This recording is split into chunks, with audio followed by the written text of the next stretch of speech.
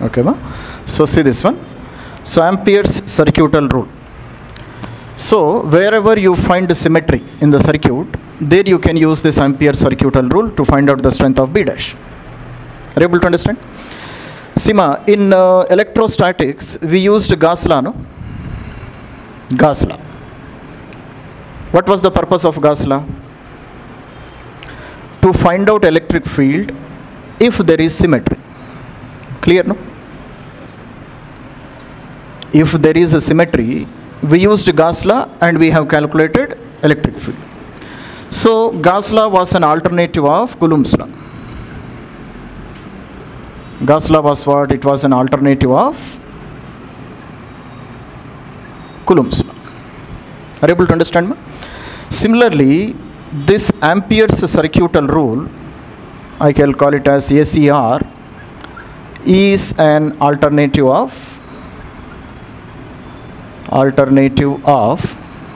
Biot-Savart's law. Are you able to understand? Ma? So by using Coulomb's law also, we calculated electric field only.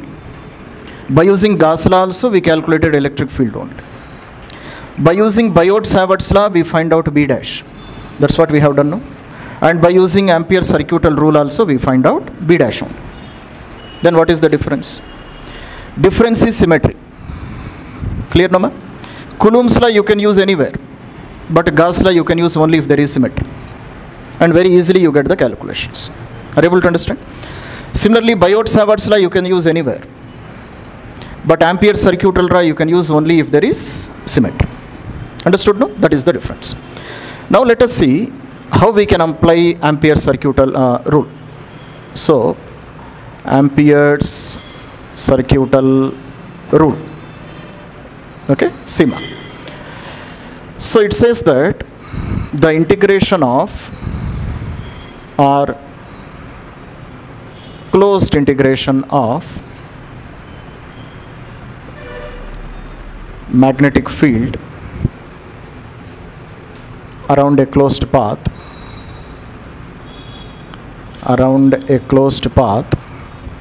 is equal to mu naught times the current enclosed by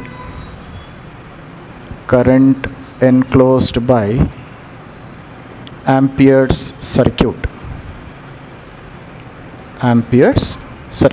Clear, no? So this rule is called as Ampere's circuital rule. Now let us try to understand what is the meaning of this one. See, ma'am.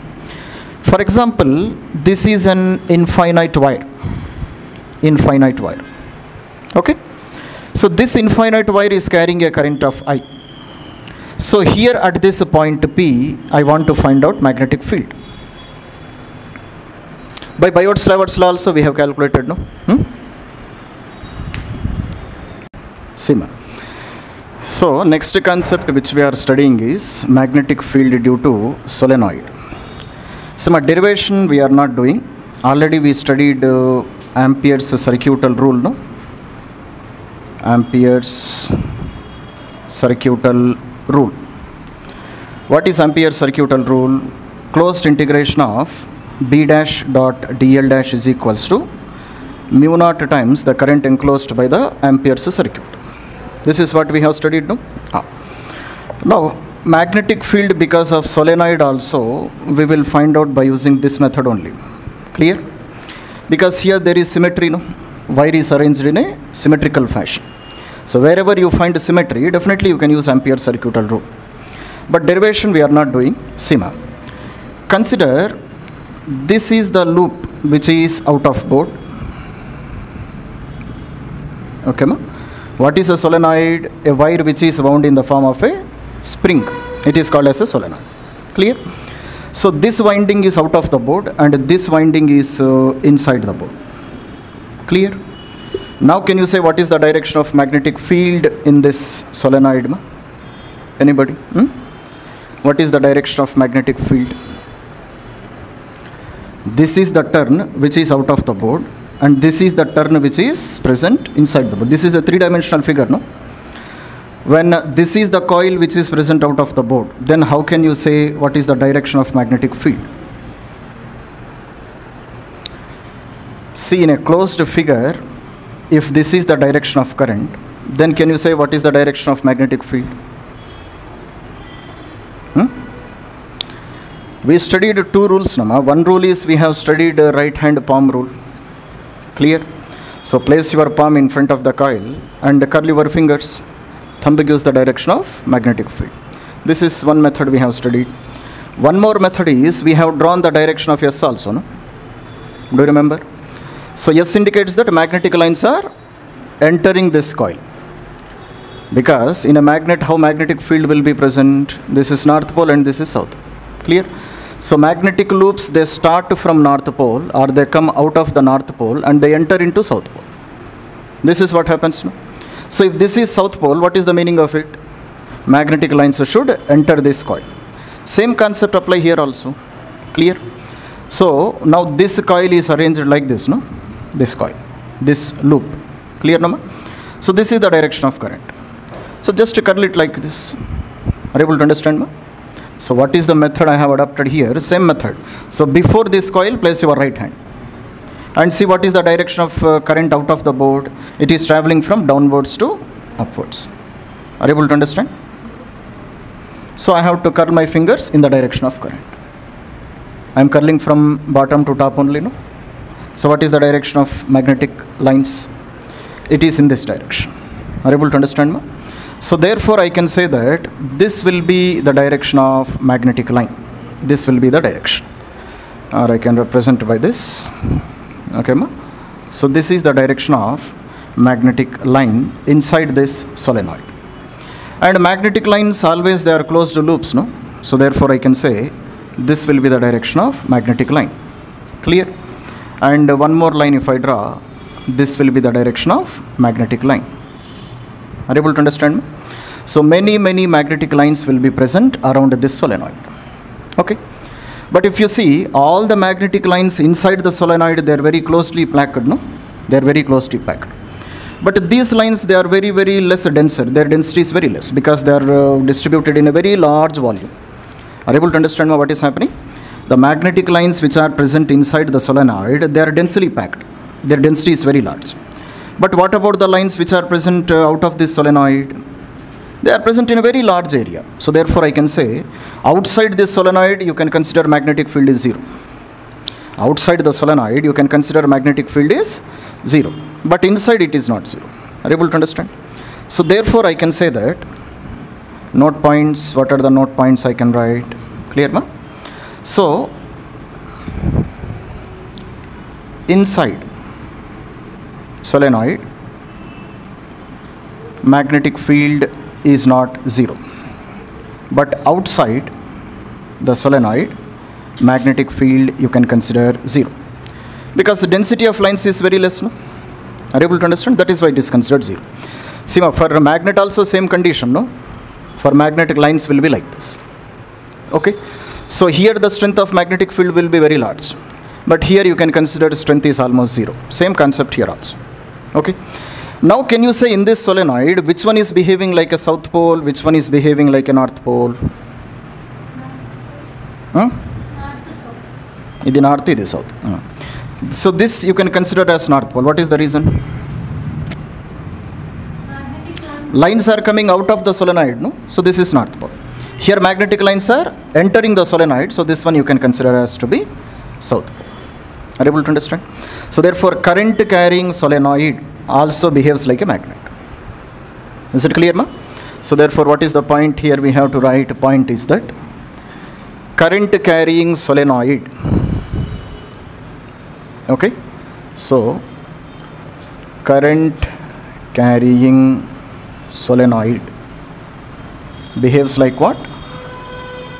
Behaves like a magnet. Okay, ma? And what is the magnetic field inside the solenoid? Its value is mu naught n into I. Derivation is not necessary for us. So only formula we are writing. Clear, Nama? And here n is not number of turns, ma. Don't be confused here. Here you should be very clear while solving the problems. N is not number of turns. N is what? N is number of turns per unit length of solenoid. Per unit length of solenoid. Are you able to understand? N ante number of turns kaadu. Ade చేసినారంటే ఎత్తిపోతారు scene. ఓకేమా? N is what? Number of turns per length of the solenoid. Are you able to understand? For example, if I take an example, number of turns are 200. Okay ma? Capital N. Number of turns are 200. 200 turns. And length of the solenoid is 20 centimeter. Now can you say what is N value? N value is how much?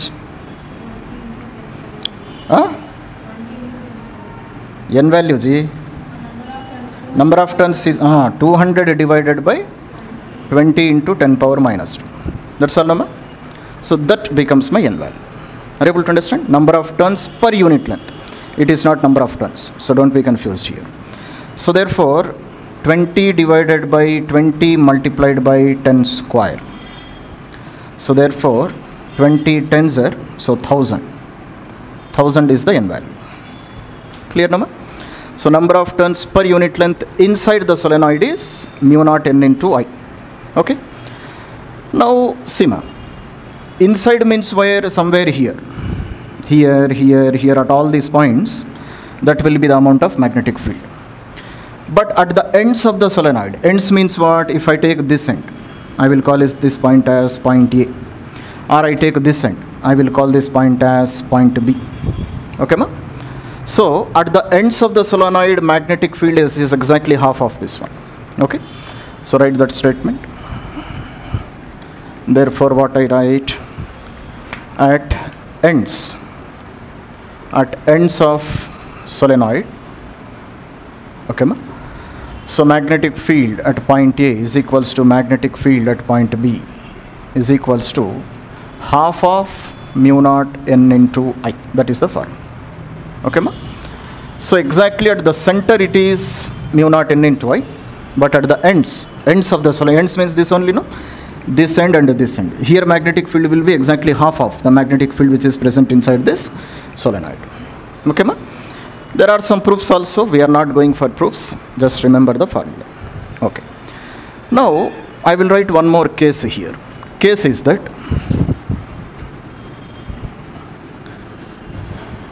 okay, ma? Case is if solenoid is wound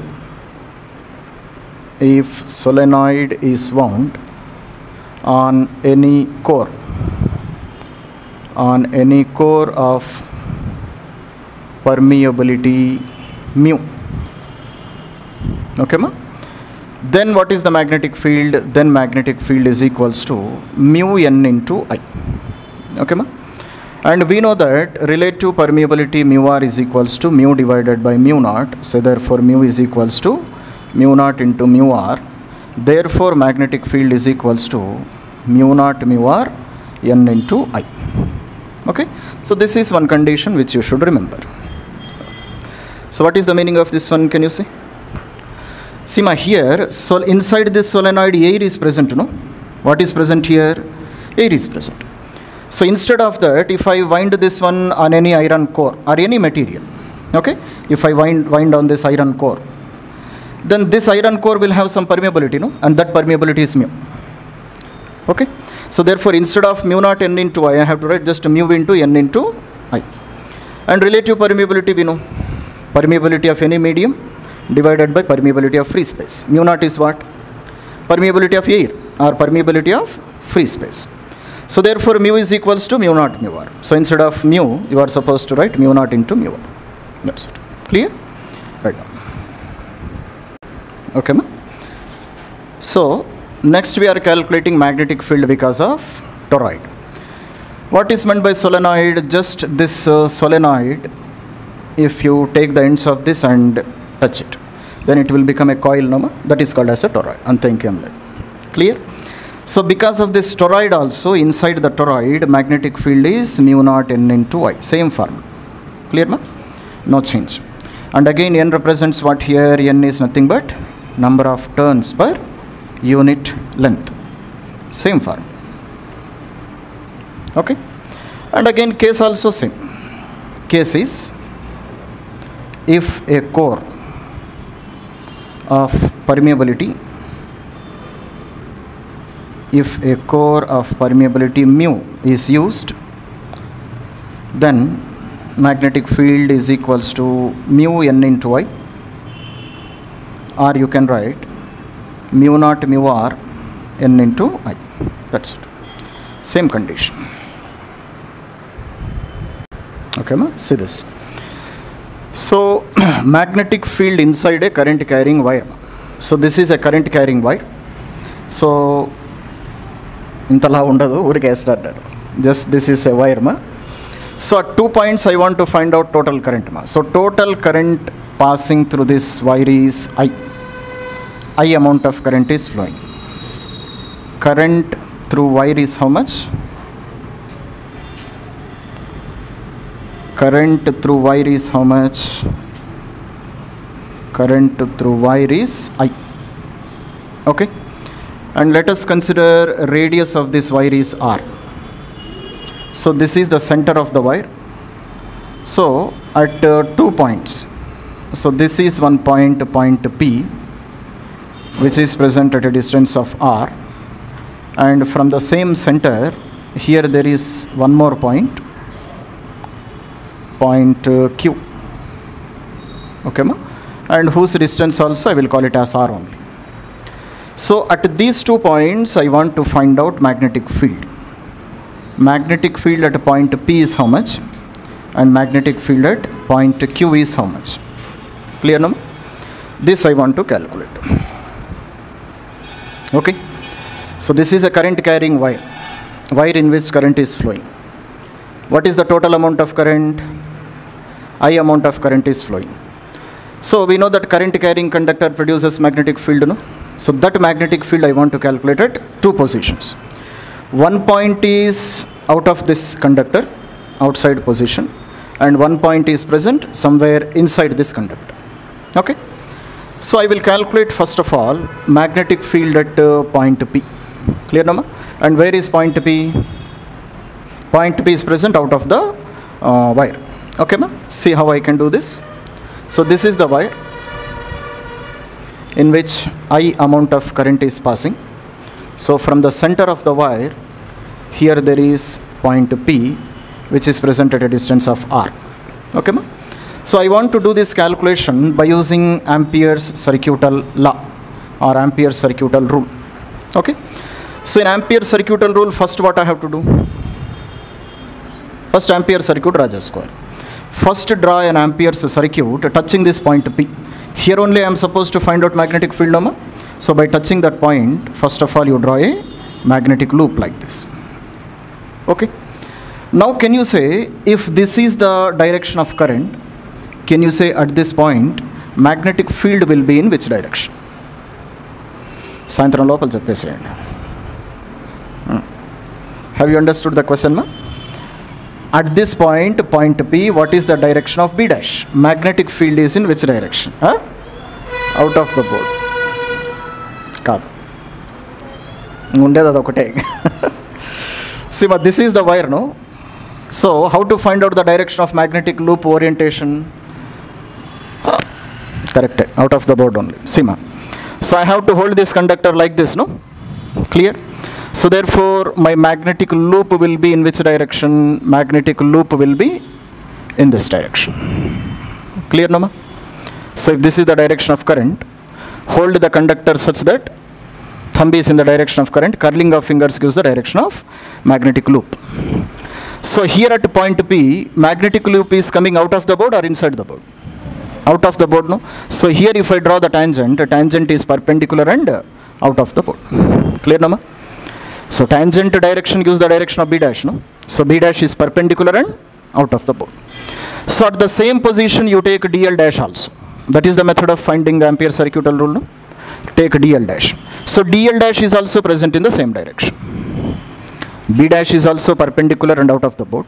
DL dash means small length on Ampere's circuit. That is also perpendicular and out of the board. So therefore what I write? B dash and DL dash are perpendicular and out of board. Clear, Nama? So apply the Ampere circuital rule. Closed integration of B dash dot dl dash is equals to mu naught into I. Okay. So angle between B dash and dl dash is how much? 0. So therefore I will write B dl cos 0 is equals to mu naught into I. B dash and dl dash are in same direction, Nama. So angle is 0. Cos 0? 1. So integration of B dl is equals to mu naught into I. Clear? So therefore B is a constant. Integration of dl is equals to mu naught into I. So can you say how much is integration of dl? 2 pi r. See, my integration dl means what? Length of this total loop, no? Length of this total loop is nothing but circumference. So 2 pi r is equals to mu naught into. Now can you say what is I value? I value is how much? I. What is meant by I? I and I first of all. I is nothing but current enclosed by this Ampere circuit, no? So Ampere circuit is enclosing how much current? Total current. So it is enclosing total current, no? So I value is I only. Clear? So therefore B is equal to how much? Mu naught I divided by 2 pi r.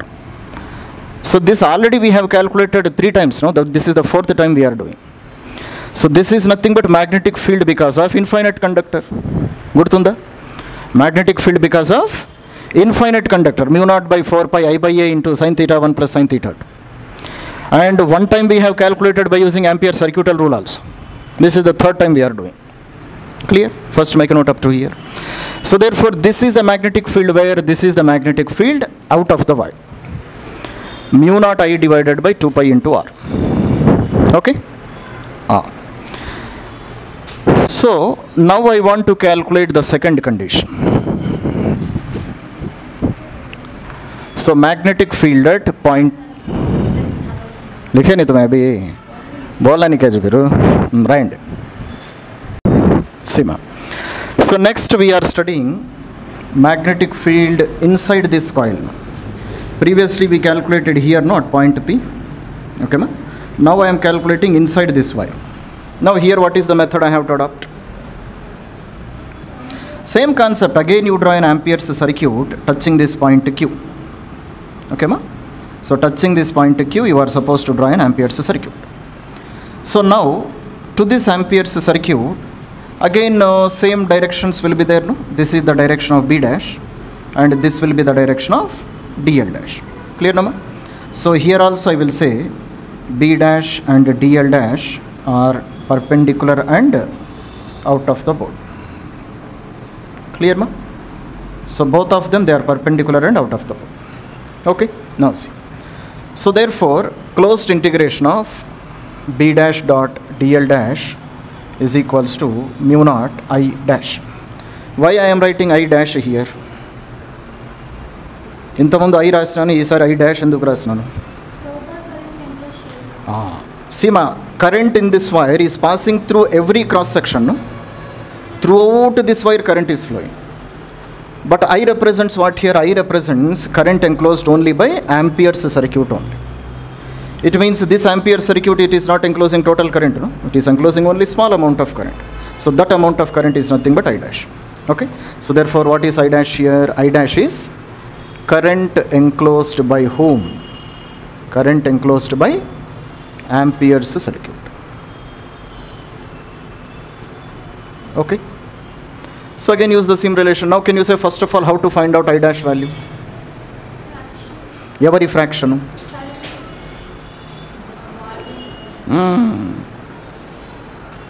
Current, how it is divided? Current is divided in pi r square. No, ma? We are taking only cross section. No? Cross section means we have to take pi r square. Pi r square lo divide ayundi kada current. If you look the wire from here, what you will find? You will find a circle. Circle area, pi r square. So current is present throughout the circle. Ante kada. So therefore, how can I find out I dash value? Total current multiplied by pi, and what is the radius of this Ampere circuit? Pi r square. And what is the radius of total wire? Capital R square. That's all, Nama. This fraction will give the amount of current enclosed by the coil circuit. Are you able to understand? Current is distributed in area here, pi r square. Okay. So therefore, pi get cancelled. So I dash value is how much? I into r square divided by r square. Now apply the Ampere's circuital rule.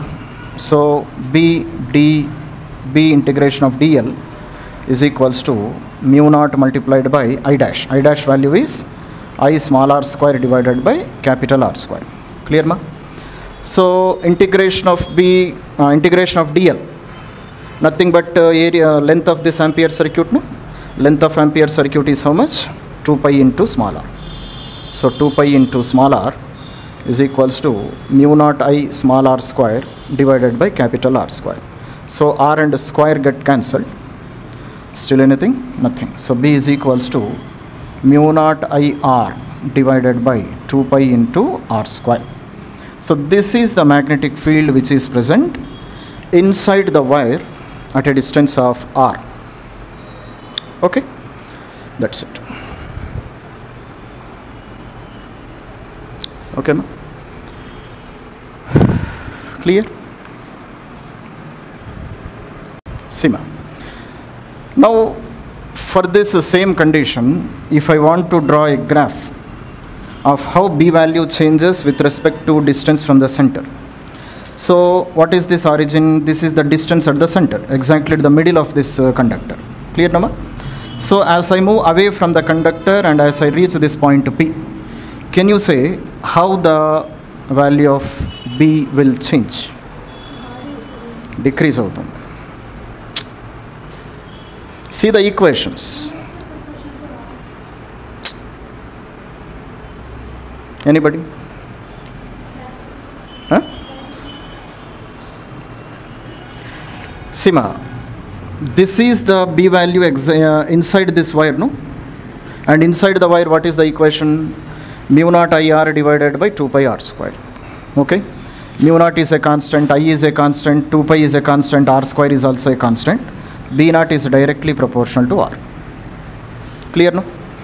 It means if you travel from center towards the surface means up to this point, what happens? The strength of B dash continuously increases. Because inside the wire, this is the formula, no? So B is directly proportional to R here.